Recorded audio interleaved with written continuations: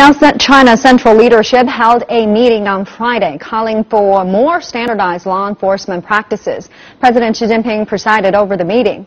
According to a statement released after the meeting, in order to ensure that police power is used properly, the management of law enforcement should be systematic and procedures should be documented or recorded.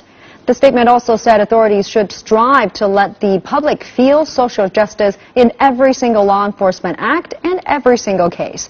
The call comes amid a series of cases that have occurred nationwide, which involve allegations of abuse of police power. The recent case of 29-year-old Lei Yang, who died in police custody after a vice raid 2 weeks ago in Beijing, has prompted questions from the public about whether the police use excessive forces. Now, prosecutors in Beijing are investigating the case to see if there was any police misconduct involved. So far, no conclusion has been reached.